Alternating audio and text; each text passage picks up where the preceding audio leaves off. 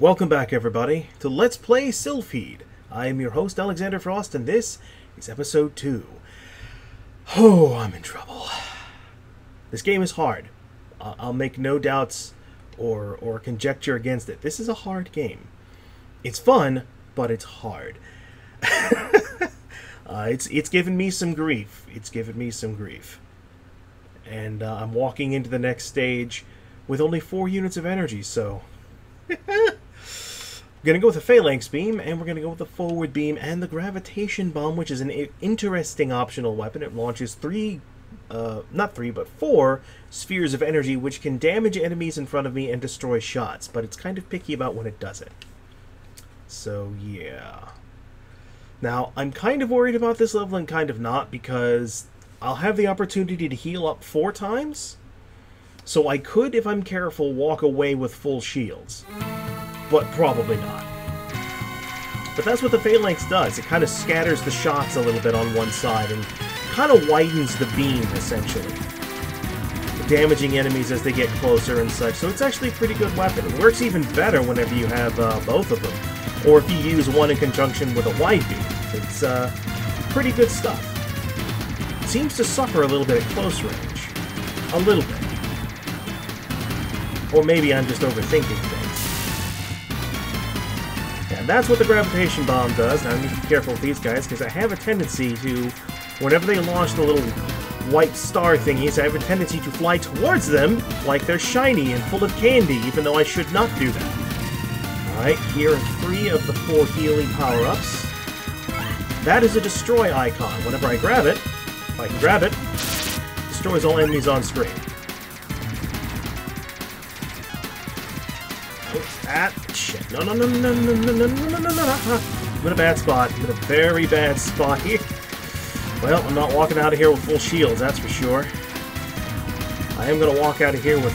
I'm going to try and walk out of here... No, I'm not. No, I'm probably going to walk out here on fire. Yeah, that's probably what's going to happen. So, if I'm lucky, I can walk out of here breaking even.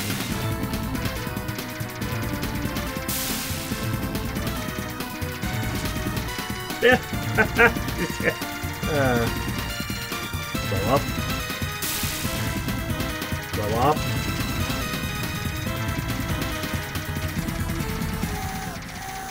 Yeah, the sooner you defeat him, the more enemies will come at you before this point, giving you a better opportunity to get points. And for this part, I have to stay in the center. I can run into those walls and take damage. And you can see the enemies doing the same thing. They can be destroyed too. So as long as I am careful, I can walk through. Oh my god, why did I go directly towards the bullets? Alright, I'm in the red. I'm clear now. I can actually... Now, oddly enough, I can damage him. But I can't destroy him. And now he's out of range. So I walked away with a shield unit, so that's good. And, it's a pretty good day when you can, do a trench run against a space station, and the space station bugs out. That's a pretty good day. Alright, let me think about this for a minute.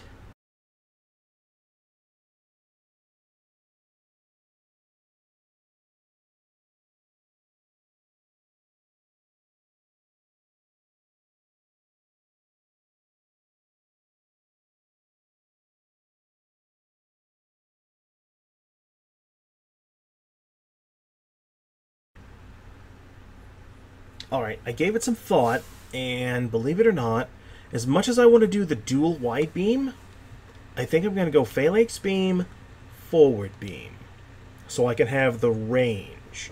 I'm also going to use the Antimatter Bomb because it's the most powerful optional weapon, and it's, you know, I don't use it all that often, so I figure why the hell not, right?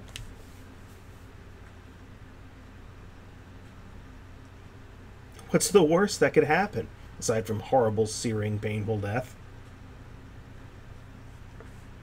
If I could have gotten the dual Phalanx, that would have been great. And I got hit right out of the box. It's okay. Because I got a dual repair, and there's a triple repair elsewhere in the stage. so that is good. Don't touch that. Don't touch me. Oh, I hit him. And that's what the antimatter bomb do. It fucks shit up. Bosses, anyway. I mean, sure, it does great against these guys, but the problem there is that, you know, they're, small, hard-to-hit targets.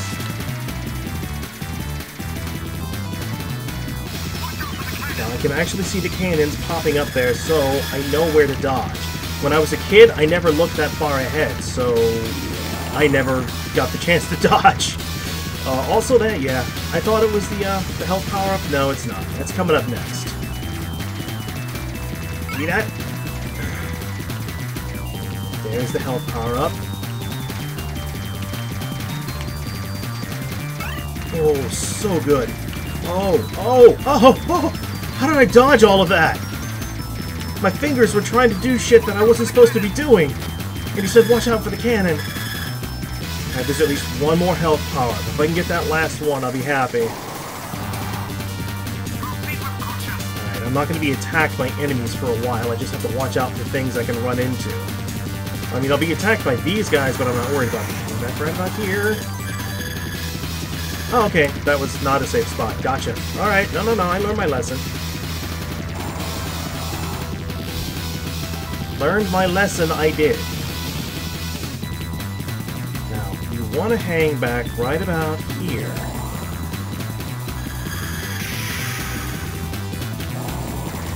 And then start firing, because once you get past this part, shots are fired again. Enemies are going to come at us.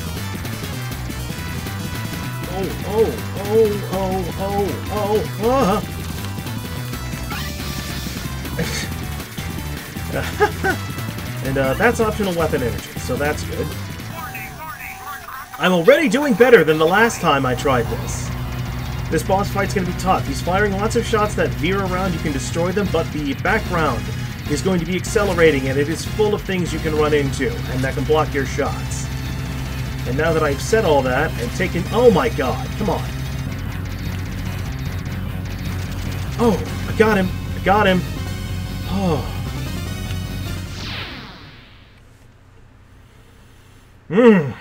That was rough. That was very rough. I'm not gonna lie. That was super rough. You know, I don't know if this is a good idea or not. I'm thinking about going double wide beam. I'm doing three levels this episode because, well, just because. There's a very specific reason. I do have... Alright, we're gonna go double wide beam. And we're going to take the EMDS, which I don't know what it stands for. Emergency Material Defense Shield, I guess. It puts up an energy field around your ship that will absorb 3 hits from enemy fire before dissipating, or will instantly dissipate whenever something collides with you, like an enemy ship collides with you. And either way, I think whenever it breaks away, it triggers a moment of invulnerability in your ship, I think. So it's a very good defensive weapon, and I like it a lot. And I'm going to need it because I've only got 4 shield energy, and this stage has no power-ups at all. Yeah! But it's my favorite stage. And it's my favorite music, too.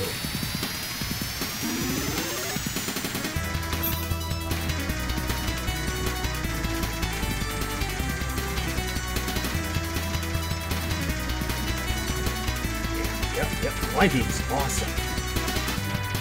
Works great when it's with another wide beam.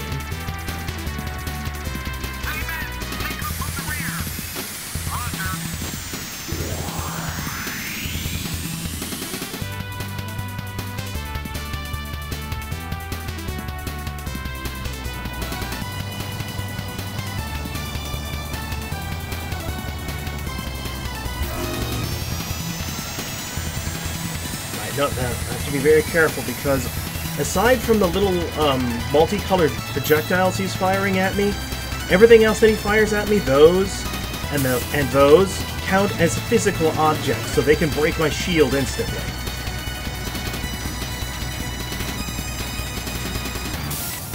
Oh, okay. Damn it, I got hit. Wait a minute. I have 4 energy going in here. Why do I only have... Whatever. It doesn't matter. Also, if you take too long killing these bosses, they'll just piss off. Which is fine with me. But with this guy, at least with the wide beam, I can stay behind him or on his sides, instead of directly in his face. That shield back up. I will use all of my special weapon energy, because I don't need it right now. I hate these guys. These guys I hate the most.